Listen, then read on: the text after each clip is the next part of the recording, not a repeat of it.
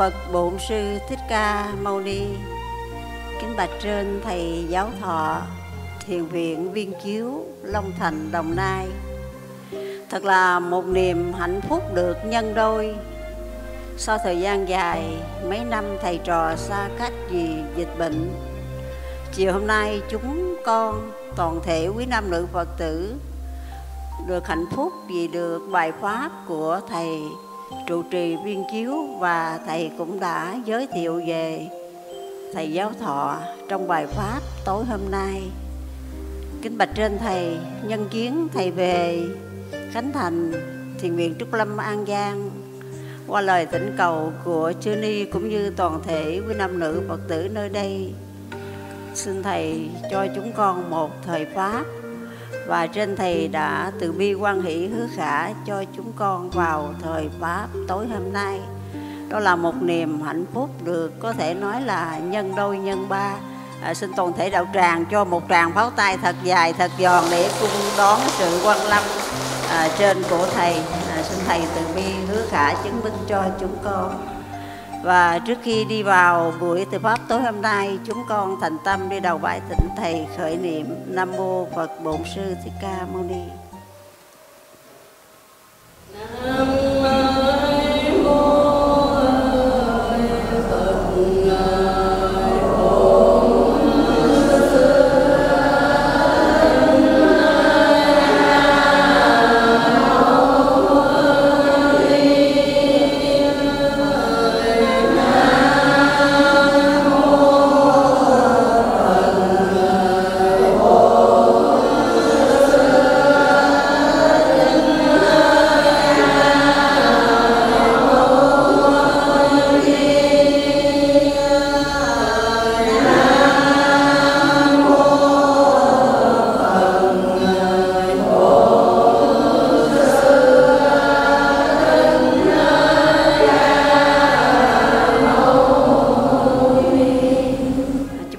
Thỉnh thầy an tọa. Xin mời toàn thể đại chúng đồng an tọa.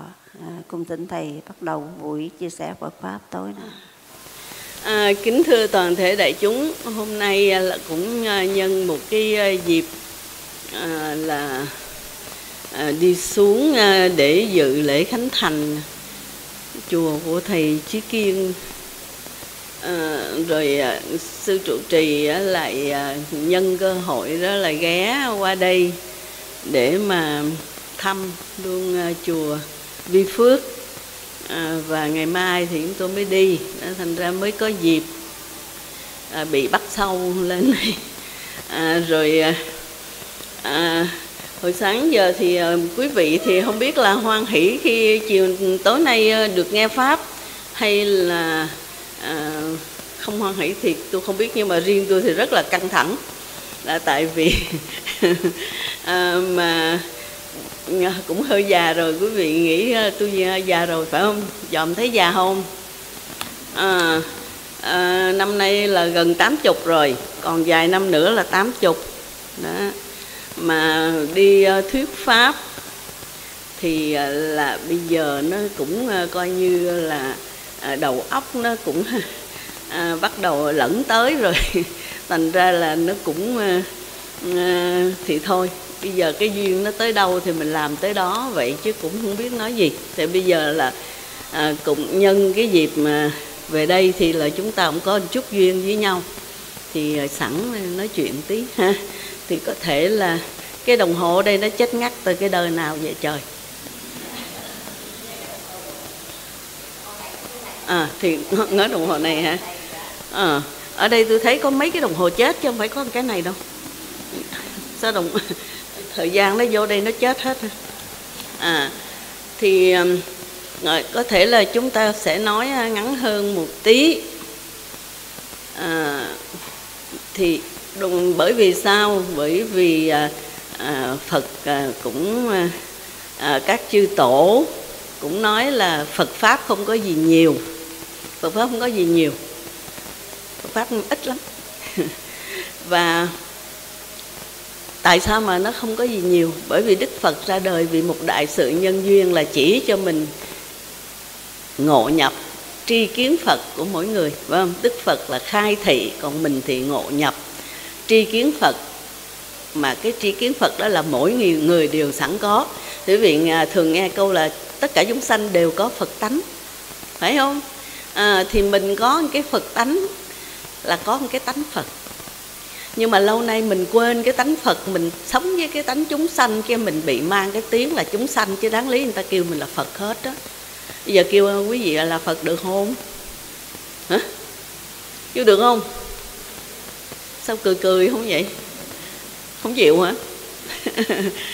Đấy, nhưng mà cái không có dám nhận mình là Phật là bởi vì lâu nay mình sống với cái tánh chúng sanh, rồi gây ra rất nhiều những cái gọi là những cái nghiệp, phải không? Mình lại thân khẩu ý của mình nó gây ra những cái nghiệp.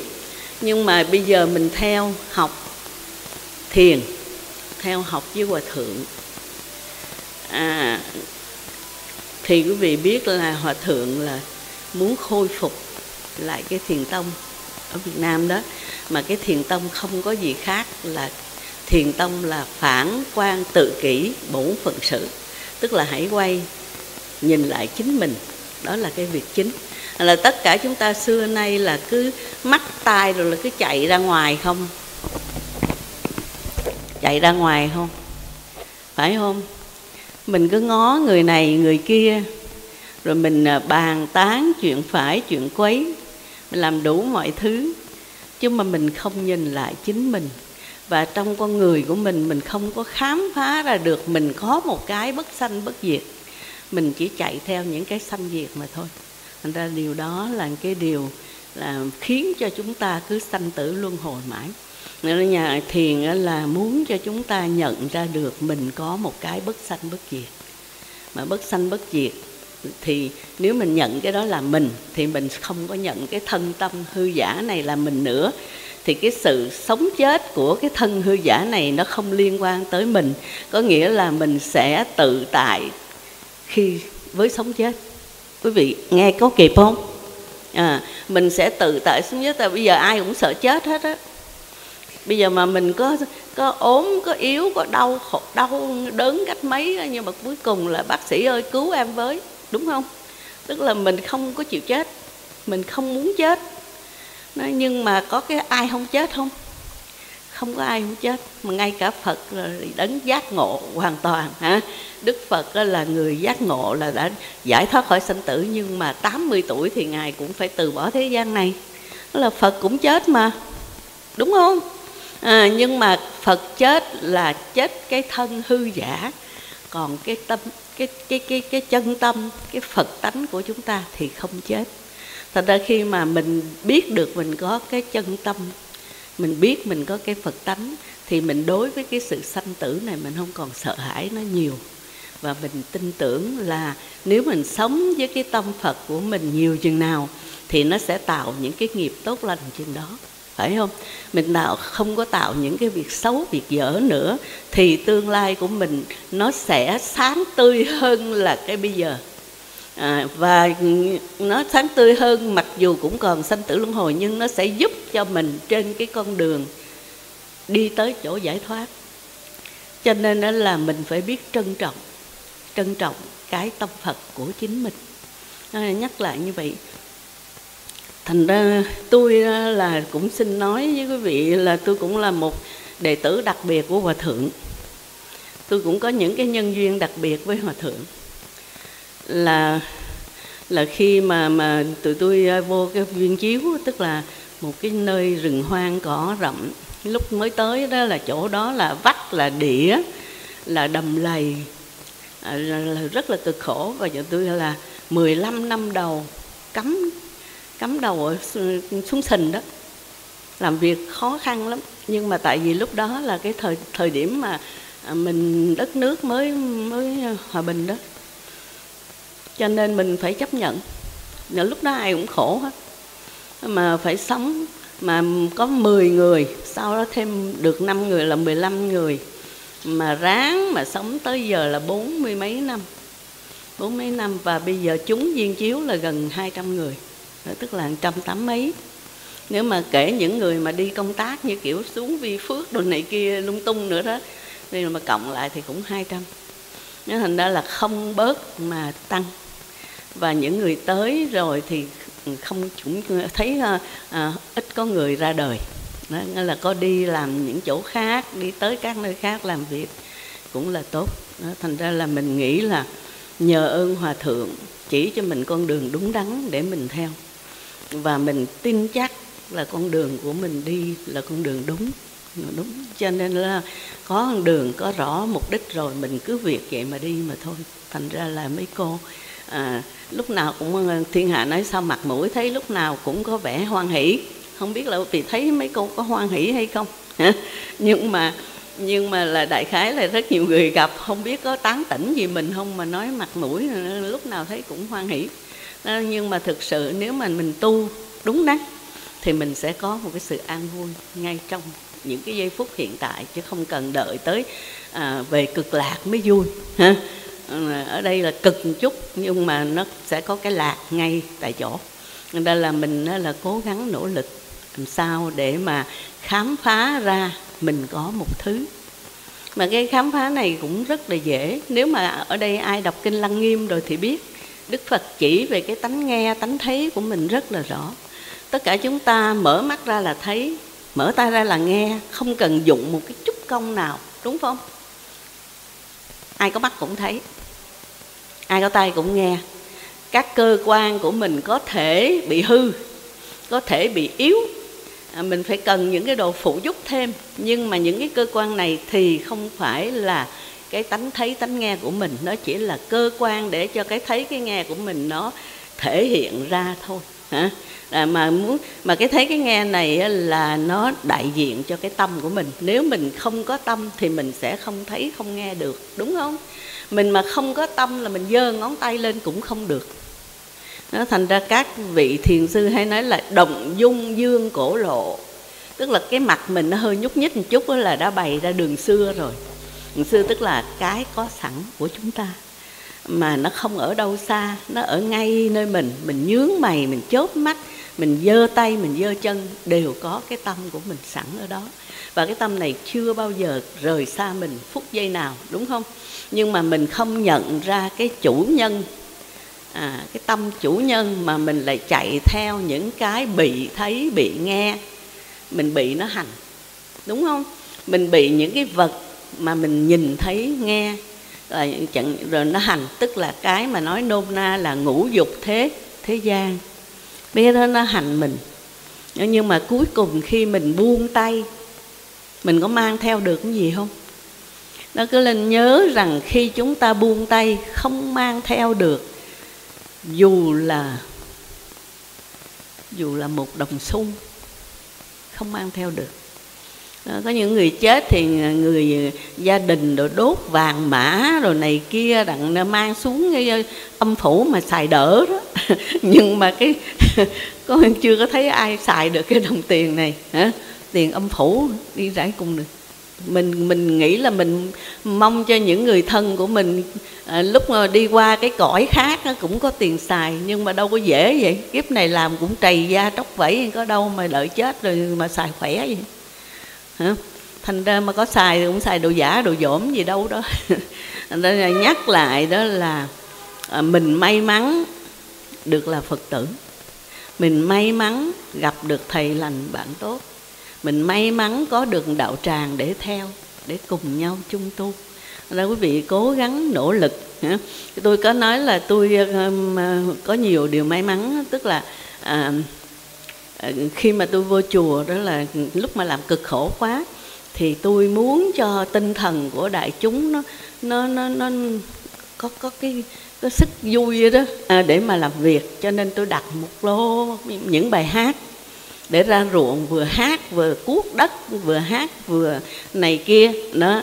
Thành ra rồi hát xong rồi bị mấy người mang mét lấy hòa thượng, tại là bị giới cấm mà tu sĩ đâu có được ca hát đó. Cái mét hòa thượng kêu tôi ra, cái tôi nói để con hát mấy cái bài của con cho thầy nghe. Tôi hát luôn cho hòa thượng nghe 10 bài, một lượt tôi hát 10 bài luôn đó. Rồi cái hòa thượng gật đầu đó.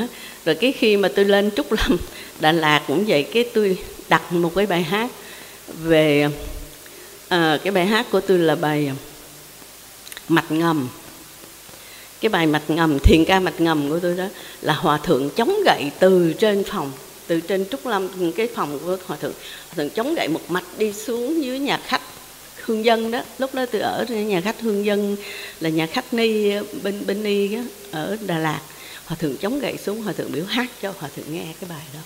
Đó, thành ra là tự nhiên hòa thượng đó là tôi hát, hòa thượng không có la gì hết trơn mà nghe một cách rất là chăm chú. Đó, đôi khi tôi không nói lén một chút nha, tại vì tôi sợ ngày mai không biết là hòa thượng trụ trì Thường Chiếu có ghé đây đó, nghe đồn vậy. Thì tới hòa thượng Thường Chiếu đôi khi lên thưa gì với hòa thượng mình á là hòa thượng nhắm mắt lại, có đôi khi ngủ gục luôn á. Nhưng mà tôi hát là hòa thượng nghe một cách rất là chăm chú, tôi ngon hơn không? Thành ra là được rồi, từ từ tôi biết là bữa nay giờ thì tôi cũng phải hát vài bài rồi rút lui thôi chứ không có làm gì hết. Tôi xin hát một cái bài mà đơn giản mà cũng có nhiều người thích đó. Mấy bài hát của tôi thì không có tán tụng gì Phật Pháp hết trơn á, nghe nó rất là bình thường. Chẳng hạn như cái bài Xin Cho Tôi hát bài này thử nha. Không biết quý vị có thích không, nhưng mà cái bài này cũng nhiều người thích. Đó, nói vậy. Xin cho tôi tuyệt đừng u mê, xem chung quanh rồi dài lời khen chê. Tự có hương mùi thơm bay trùm khắp, gieo nhân tốt trái cành lên sum xuê. Xin cho tôi một ngày không ngu, xin cho tôi ngày ngày đều không ngu. Dù chung sống với bao nhiêu người, xin cho tôi suốt một đời vô tư. Đời mấy ai lời danh không mang đến, đời mấy ai luôn làm mà không quên. Đời mấy ai người hay không hờn ghét, đời mấy ai người sai mà thương thêm. Nhưng cho tôi dặn dò tôi thôi, khi hung hăng bực mình không vui. Mọi đau điên ngàn xưa âu là thế, cần đổi thay có chăng mình ta thôi. Xin cho tôi một giờ không ngu, xin cho tôi giờ giờ đều không ngu. Gặp những lúc rối ren tơi bời, xin cho tôi biết đều từ cơn mơ. Xin cho tôi nhớ đều từ cơn mơ. Nghe được không? Còn nhiều bài hay lắm. Chẳng hạn như còn ai cúng nữa không? Để tôi hát vài bài nữa coi có kiếm được đồng nào nữa. Có một bài hát mà cũng rất là ngắn mà cũng được hát. Đôi khi những bài hát đó mà hát lên nó đi vào lòng người nhiều hơn là nói đó.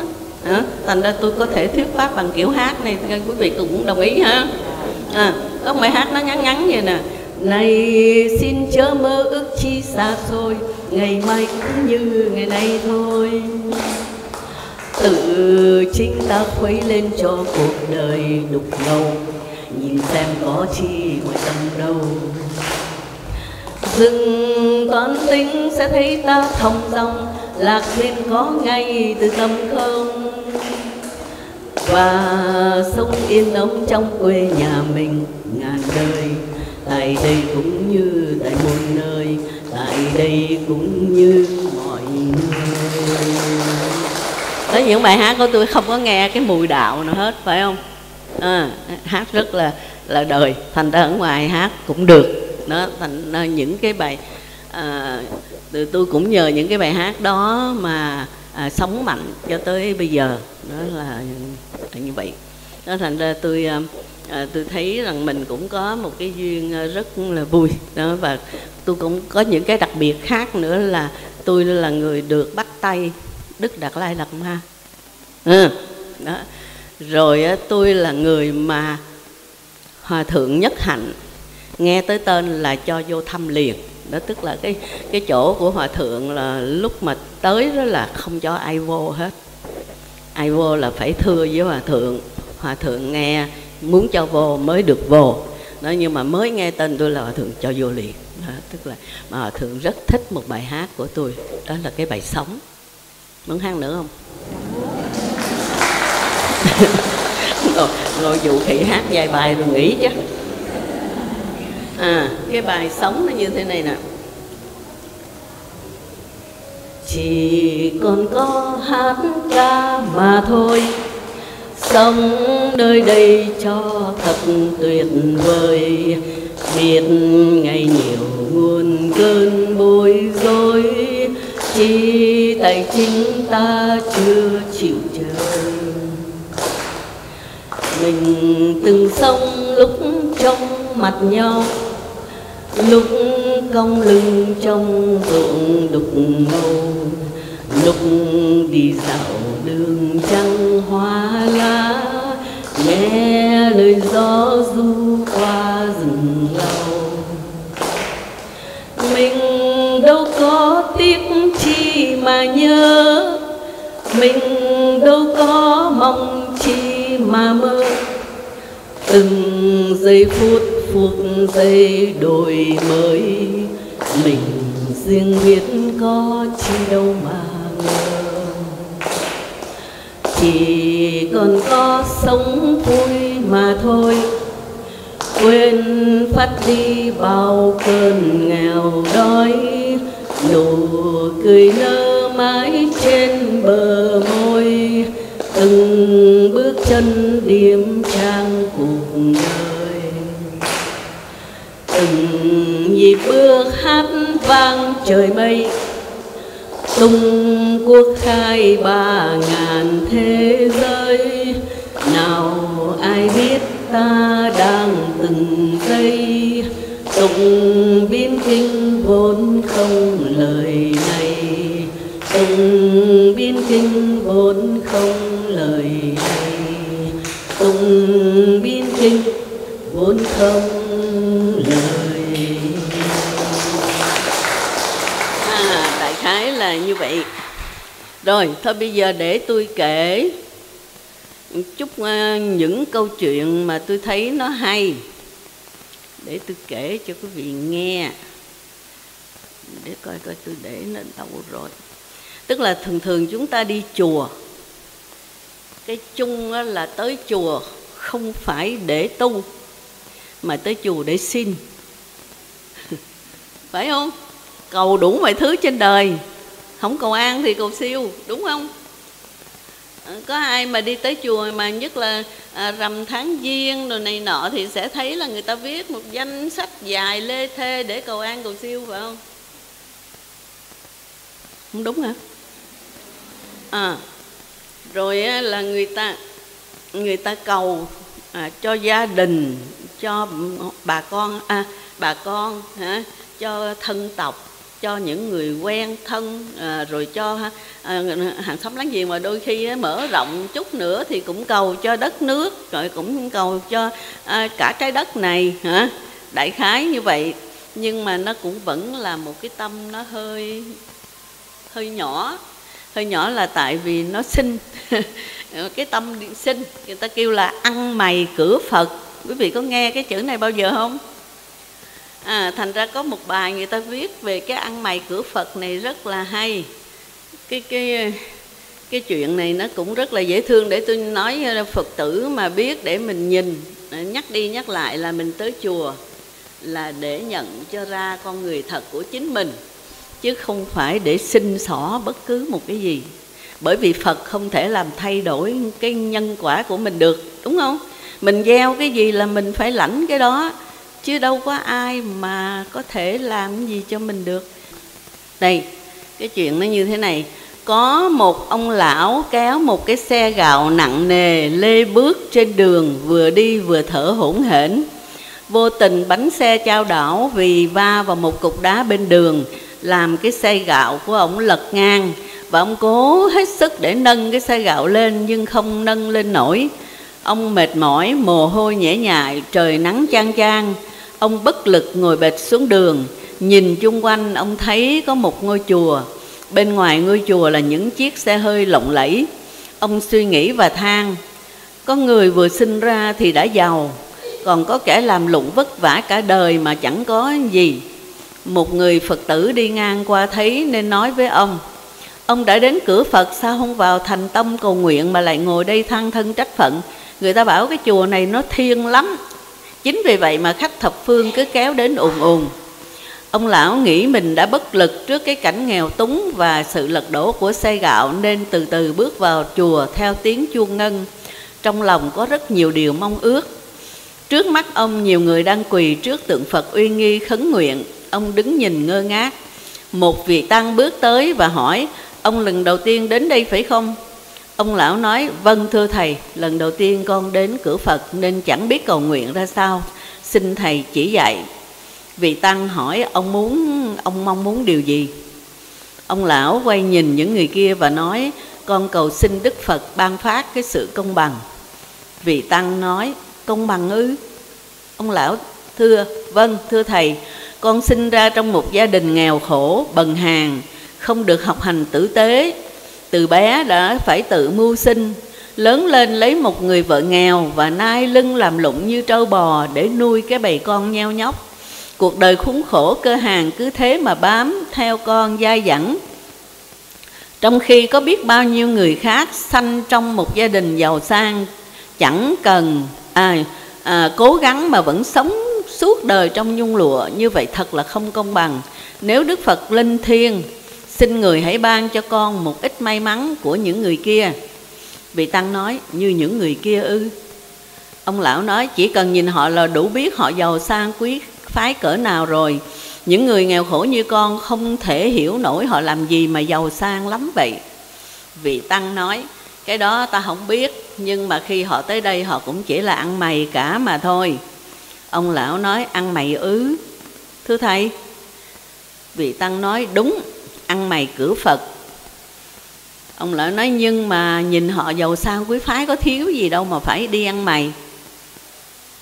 Vị tăng đáp: sống trên cõi đời này mấy ai thỏa mãn những gì mình đang có. Không tin ông cứ lại gần họ xem. Ông tò mò đi tới vài người lắng nghe những lời cầu nguyện của họ.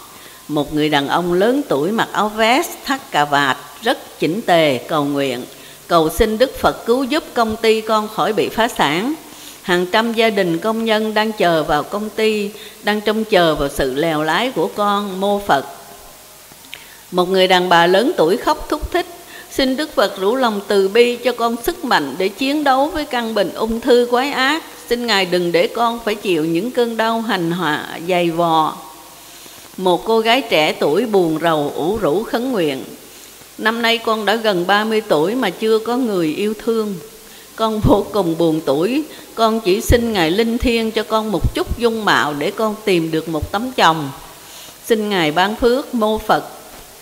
Ông nghe được nhiều người khác xung quanh ông đều có vấn đề đau khổ để cầu nguyện. Ông lão cảm động rơi nước mắt. Ông bật thốt lên: tội nghiệp quá.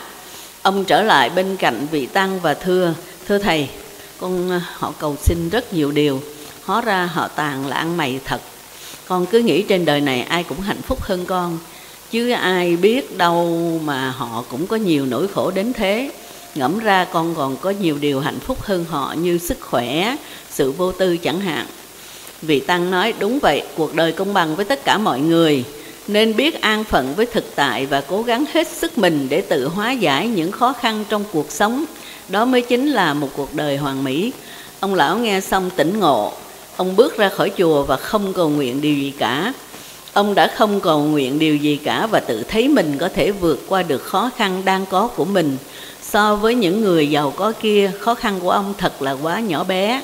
Ông trở lại bên cạnh xe gạo, khuân từng bao gạo ra khỏi xe, Rồi khi không còn bao gạo nào trên xe, rất dễ dàng ông nâng chiếc xe đứng lên vững vàng trên hai bánh xe và vác gạo để lên xe, rồi ông kéo xe đi lòng thênh thang.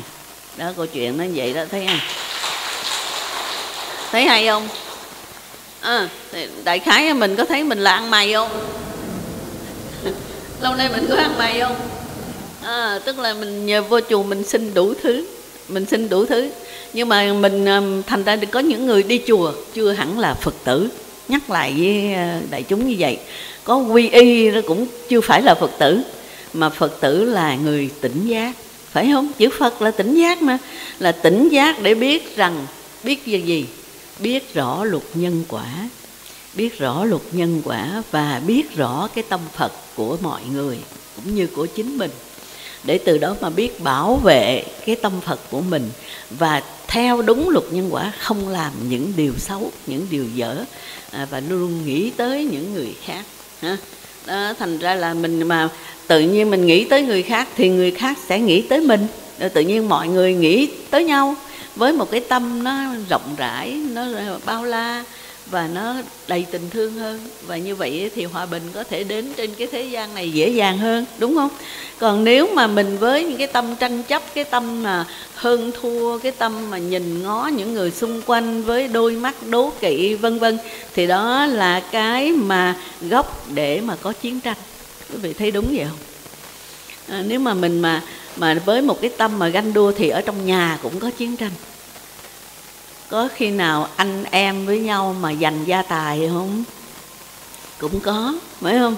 Nghĩa là anh em đôi khi lại trở thành kẻ thù, đó, vân vân. Đó, thành cho nên đó, mình mà biết cách tu đó, và mình biết rõ mọi mà cái luật nhân quả, mình tin sâu luật nhân quả, mình biết rõ đường lối tu hành, thì mình hy vọng hay là bảo đảm mình sẽ được an lạc trong từng giây phút hiện tại. Quý vị tin không?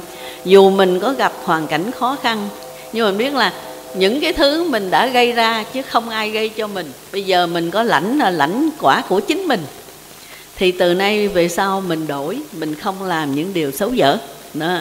Và mình cũng không trách móc ai, không đổ cho trời, không đổ cho đất, cũng không phải là cha mẹ mình tạo cái khó khăn khổ sở cho mình, mà cuộc đời của mình là do chính mình tạo ra.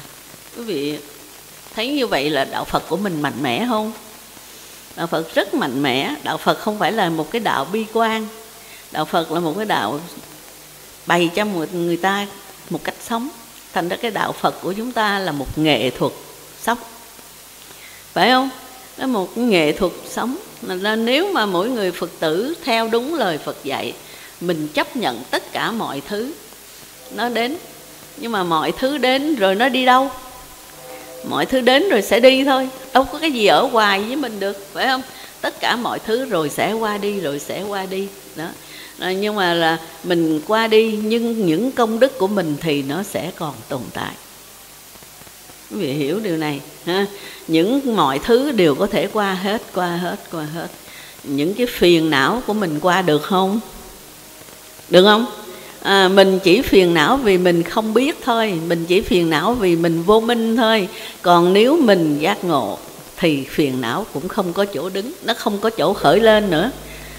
Mình biết hết rồi thì mình không có gì phiền, là mình chấp nhận mọi thứ xảy ra. Cái gì nó xảy ra thì nó xảy ra, còn cái gì nó không xảy ra thì nó sẽ không xảy ra, phải không? Tất cả mọi thứ đều do nhân duyên mà thành. Thiếu một cái yếu tố thì nó không thành, chứ không phải ai làm cả. Thành ra mình không có phải đổ gì cho ai, nhưng mà mình nỗ lực. Mà mình nỗ lực như vậy thì có ích cho mình, cho xã hội và cho tất cả mọi người, phải không? Thành ra tôi mới nghĩ là cái đạo Phật của mình rất hay.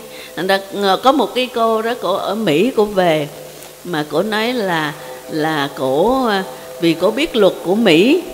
Có nhiều người không biết luật, rồi cái bị người ta bắt bẻ đó, người ta nói ví dụ như cất nhà cất cửa không xin phép, hoặc là mình vẽ bản đồ đàn mà mình làm một nẻo vân vân thì nó bị phạt này nọ. Nhưng mà cổ nói nhờ cổ biết luật Đó.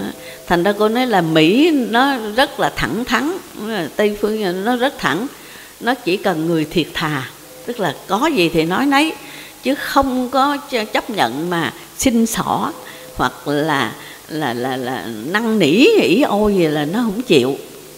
Cái gì nó ra cái nấy, thành ra là tốt hơn hết. Mình cứ làm đúng luật thì không ai làm khó gì mình hết. Thành ra cổ mà cứ làm gì, cổ nói con biết luật cho nên con có thể làm được nhiều thứ, giúp đỡ người khác, mà con không cần phải xin xỏ gì. Chứ mà nghe tới chữ xin với năn nỉ nó không ưa đó. Thành ra còn người mình thì hình như ngược lại, phải không? Ai muốn gì thì phải năn nỉ năn nỉ rồi mình đút lót độ này kia vân vân, chứ còn chỗ khác thì nó thẳng thắn hơn. Thành ra là tôi nhắc lại là mình cố gắng để sống là một người luôn luôn chân thật, là một người sống đẹp, dù là xẹp đống nó sống đẹp thì nó xẹp đống, nhưng mà thật sự ra là mình sống là phải có cái ý nghĩa. Cuộc đời mình hỏi mình sống để làm gì, mình có mặt ở cái cõi đời này để làm gì?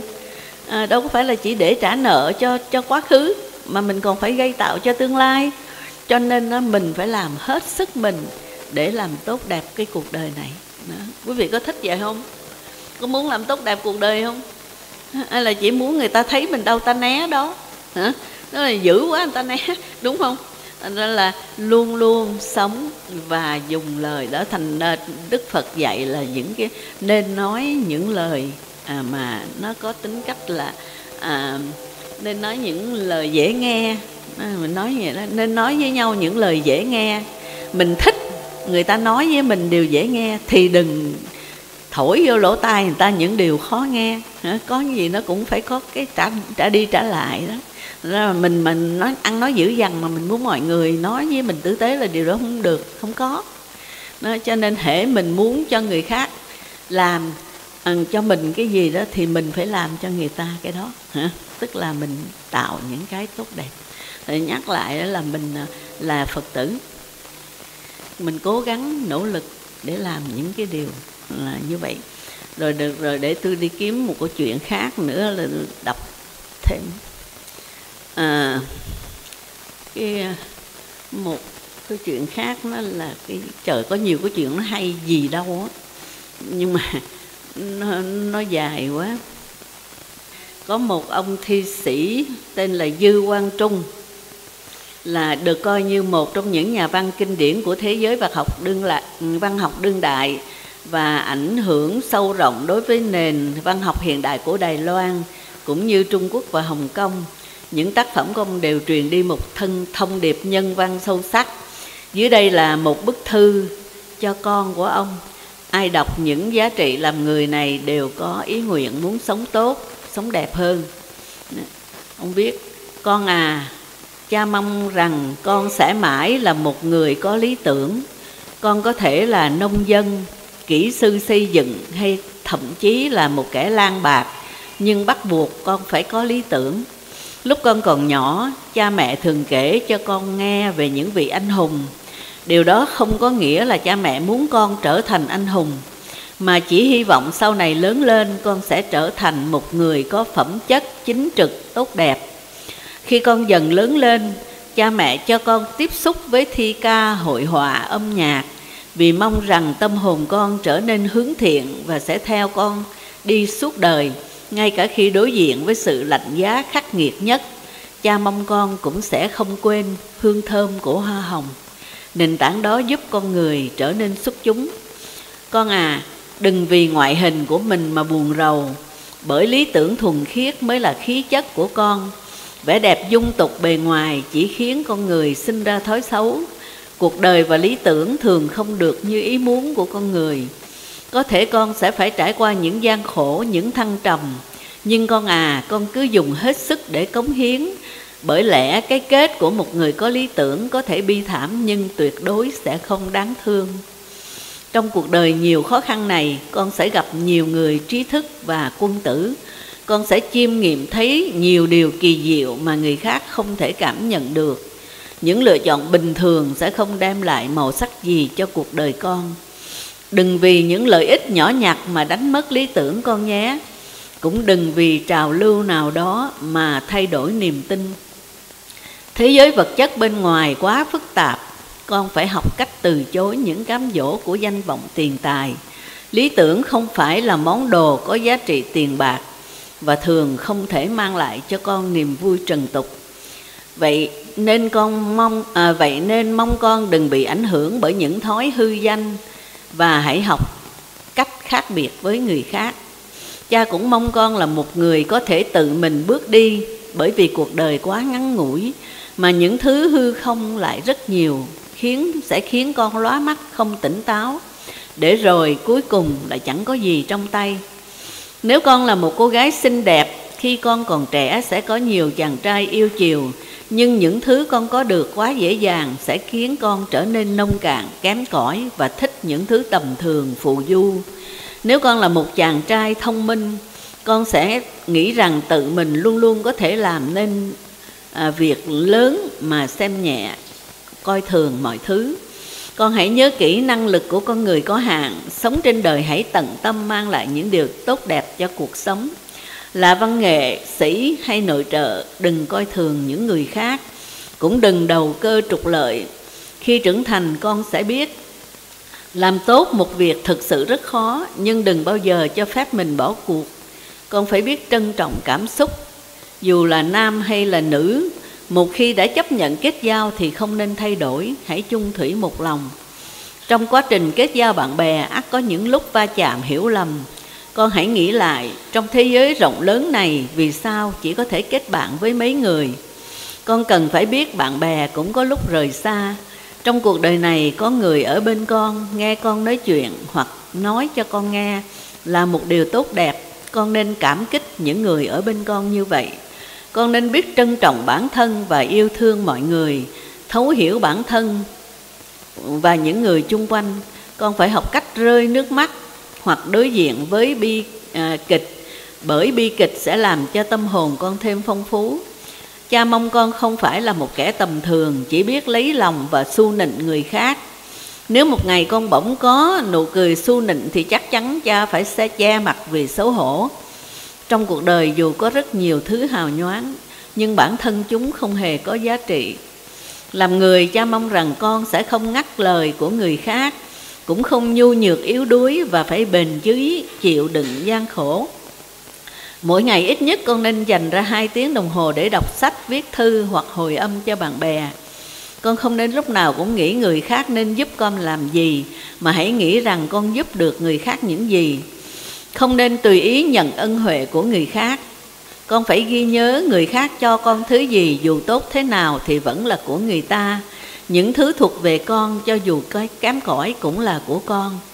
Con vẫn còn một chuyện tuy rất khó làm nhưng ngược lại rất quan trọng. Cha mong con có đủ dũng khí để đối mặt với khuyết điểm của chính mình. Khi con lô khôn lớn theo thời gian, con sẽ gặp rất nhiều người giỏi hơn mình, ưu tú hơn mình. Rồi con sẽ thấy bản thân lộ ra rất nhiều nhược điểm, và có thể con sẽ thấy thất vọng và tự ti. Nhưng nhất định con phải đối diện với nó, không được trốn tránh. Có như vậy con mới dần dần thay đổi, có thể dần dần thay đổi, khắc phục khuyết điểm của mình. Chiến thắng chính mình còn có ý nghĩa hơn nhiều so với việc ganh đua cùng người khác. Không cần biết thế giới này thay đổi thế nào, nhưng phẩm chất tuyệt vời của con người mới là vĩnh hằng, chính trực, dũng cảm, độc lập. Cha mong rằng con sẽ trở thành một người ưu tú. Đó, tức là một ông cha làm thi sĩ mà khuyên cái người con như vậy. Đó, thành ra là nhắc lại đó là tất cả chúng ta đừng coi thường những cái việc mình làm. Mình làm những cái việc mà mình tưởng như là nó vô tội vạ, mình chỉ biết là nó có lợi cho mình thôi, nhưng mà mình vô tình mình làm cho người khác bị tổn thương, bị thất bại, thì là cái kết quả cay đắng nhiều hồi mình phải lãnh. Cũng có chuyện người ta kể cái ông đó là ông lái một chiếc xe đó, đại khái là ông lái một chiếc xe, thì nửa đường cái xe nó bị hư, cái ông mới xuống, ông thấy cái bánh xe nó xẹp, cái ông mới đi thay bánh xe. Rồi ổng lấy 2 cục đá ổng chặn để cho cái bánh xe nó khỏi trật tới trật lui, ổng thay. Thì khi ổng thay xong rồi đó thì ổng lại lên xe, ổng nổ máy, cái thấy nổ máy rồi cái ổng đi thì ổng nhìn vô cái kính chiếu hậu, ổng thấy có một cái ông nông dân đang đứng cuốc ruộng gần đó. Ông đó ngoắc mà ổng lại chỉ xuống đất như này, nhưng mà ổng nghĩ là ông đó muốn chỉ nó 2 cái cục đá mà ổng canh bánh xe đó, rồi mà ổng không chịu dẹp đi, ông để đó. Cho nên ông này ông cười, ông nói không ấy. Ông kia ông nói ông phải có lương tâm chứ, ông không có được bỏ mất lương tâm, đại khái vậy. Nhưng mà ông nói lương tâm đáng giá bao nhiêu, rồi ông bỏ chạy. Cái ông đi một đoạn rất là xa, thì tới lúc ông hết xăng, thì ông định lấy tiền để ông mua xăng, thì cái ví của ông nó đã mất ví tiền. Thì ông mới nghĩ là ông bị rớt nhầm cái chỗ mà cái lúc mà ông xuống xe đó, ông canh đánh đó. Cái ông phải quay trở lại, ông tới lại cái chỗ đó thì ông không thấy cái túi tiền ông đâu, nhưng mà ông thấy có một cục đá rồi dằn một miếng giấy ở dưới đó. Thì cái ông này ông nói tiền của ông vẫn còn, không mất, nhưng mà ông phải leo lên trên cái đỉnh đồi kia ha, rồi đi theo lời chỉ dẫn, tiếp tục đi thì ông sẽ gặp lại cái gói tiền của ông. Đó, thì ông cứ đi theo cái mũi tên của cái giấy đó, nó chỉ cái ông leo lên đỉnh, rồi cái nó lại chỉ ông đi xuống dưới cái hục, xong rồi nó lại chỉ ông đi lên cái đồi bên cạnh, là ông đi 2-3 cái đồi như vậy. Thì cuối cùng cái ông mới đến trước một cái ngôi mộ. Ông thấy cái miếng giấy của cái ông đó để dằn cục đá đó, và ông đó ông nói rằng là con trai của tôi, đây là cái mộ của con trai tôi, cách đây 20 năm nó đi xe Honda đó, nó chạy về trong buổi tối thì nó cán nhầm phải một cái cục đá mà một người cũng để quên như ông đó, mà nó té xuống nó chết đó. Cho nên giờ tôi phải muốn cho ông đi tới đây để tôi nói cho ông biết rằng những cái hành động mà mình không có chịu trách nhiệm mà mình làm mà mình không biết nó sẽ hại cho người khác như thế nào, thì ông hãy coi như vậy. Tức là ông có nên làm gì đó nhưng không có được bỏ mất cái lương tâm của chính mình đó. Thì có những cái câu chuyện nó nghe nó rất là ấy. Tại vì bình thường mình làm nhiều, mình chỉ lo việc mình cho nó xong đó, nhưng mà mình không biết là những cái hành động đó nó gây những cái tổn thương cho người khác. Nên cho nên đó là một Phật tử nhắc đi nhắc lại, mình làm việc gì mình cũng phải cẩn trọng. Đức Phật mà dạy là làm bất cứ một việc gì đó cũng phải suy nghĩ là vậy đó. Tức là mình phải coi trước ngó sau. Các vị thiền sư thì hỏi mình đi, ví dụ đi vô trong nhà, cái đôi guốc để bên phải hay bên trái, cái ô để đâu, tức là mình phải để ý từng cái hành động nhỏ của mình, để mình phải biết mình có cái bổn phận, có trách nhiệm đối với những cái việc của mình, dù nó rất là nhỏ. Nó nhỏ nhưng mà đôi khi nó làm hại cả tánh mạng của người khác. Thành ra là mình tập cái thói quen, tức là mình làm gì mình cũng phải đàng hoàng, cũng phải nghiêm. Thì mà đi vô một cái đạo tràng chẳng hạn, mà mọi người đều có thể xếp dép guốc cho nó ngay ngắn rồi đi vô, quý vị có thấy đẹp hơn là đụng đâu liệng đó không? Rồi cái mình là mình cũng như là mình cùng nhau mặc một bộ đồ áo tràng này kia, thì cũng nhìn vô nó cũng thấy dễ chịu hơn là nếu mình ăn mặc tùm lum, đúng không? Nếu mà đi chùa ví dụ có người mặc quần đùi hoặc là mấy cô rồi mặc này nọ vân vân đó, thì nó nhìn vô nó không được đẹp đó. Thì có những cái đóng góp của mình rất là nhỏ nhưng mà nó làm đẹp, cho rồi mình đã tạo cho mình một cái thói quen làm cái gì cũng cẩn thận, thì điều đó nó trở thành tốt. Và những người mà làm việc cẩn thận đàng hoàng thì là nó có khiến cho người khác tin ở mình, họ tin cậy mình, và như vậy thì cái giá trị của mình nó được tăng thêm vậy tốt. Vậy đủ chưa? Ủa, nói nãy giờ mà mới có 8 giờ rồi, thôi tạm nghỉ đi nha. Tại vì tôi nói thiệt là bữa nay tôi không được khỏe, tôi bị Covid. tôi nạn nhân của Covid. Rồi nhưng mà sau 10 ngày thì tôi hết, nghĩa là coi như rồi tôi bây giờ được miễn dịch, nghĩa là đại khái là tôi là bây giờ miễn dịch với Covid, là tại vì đã chích 3 mũi rồi mà vẫn bị dính Covid. Sau đó rồi bây giờ thành ra là tự động người mình nó bị miễn nhiễm. Ra giờ đi tôi khỏi cần bịt miệng bịt mồm gì đó, và là coi như tạm gọi là an toàn. Người ta nói là thôi giờ không sợ gì hết trơn nữa. Thì là trong cái rủi nó không có cái hên đó, nhưng mà đại khái là tôi không biết là tôi có bị Covid hay không, nhưng mà người ta thử, người ta biểu tôi 2 vạch thì tôi biết vậy, nhưng mà không có một cái triệu chứng nào của Covid hết.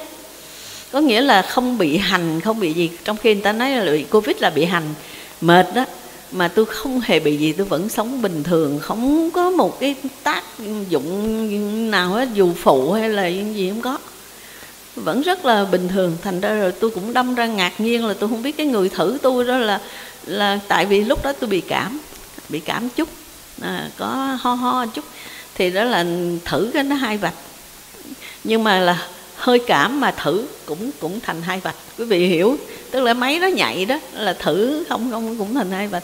Ra là coi như là bây giờ bị Covid rồi mà cũng như không biết có bị hay không nó cũng không có sao, nhưng mà là thấy đại khái là thấy mình không có bị hành, không bị gì hết, thì đó cũng là một cái điều tốt. Nhưng mà từ sáng giờ đi thì nó cũng hơi mệt nhọc một chút đó, rồi mấy bữa nay thì cũng bị hơi cảm, rồi cũng ăn uống nó cũng không có được ấy, thành ra là hôm nay hơi nhường tử. Với lại đi từ Viên Chiếu mà về đây cũng tới 5-6 tiếng đồng hồ đó, là đi từ 5 giờ sáng mà tới 11 giờ rưỡi hay gì đó mới tới đây đó, 11 giờ. Thành ra rồi nó mệt ha. Nhưng mà thôi nói ít, nhưng mà đại chúng nghe được không? Nghe cũng có một chút vui vui phải không? Rất là thôi được rồi, bây giờ mình hồi hướng. Nguyện đem mai công đứng này hướng về khắp tận cả đệ tử và chúng sanh đều trọn thành ân đạo. Nam mô Phật Bổn Sư Thích Ca Mâu Ni. Kính bạch trên thầy, chúng con vô cùng xúc động vì sức khỏe đường xá xa xôi, quý thầy đã trở về đây mà còn ban bố cho chúng con thời pháp tối đêm nay, thì chúng con làm hành trang cũng như nền tảng trên bước đường học Phật. Với ơn đức sâu dày của quý thầy, toàn thể quý nam nữ Phật tử trong đạo tràng, chúng con không biết nói sâu hơn, chúng con chỉ y giáo phụng hành và thực hành những lời dạy này hàng ngày để được cái sự an lạc hạnh phúc, và nguyện cầu hồng ân tam bảo luôn gia hộ cho quý thầy được sức khỏe để lèo lái con thuyền chánh pháp, là bóng cây để che mát cho chúng con như tất cả chúng sanh. Nam mô Phật Bổn Sư Thích Ca Mâu Ni. Cũng chúc toàn thể đại chúng được đầy đủ sức khỏe và luôn luôn được an vui, và cũng mong là có nhiều dịp trở lại ở đây gặp lại quý vị ha. Hy vọng vậy. Ban nghi lễ cung thỉnh thầy trở về quân trường.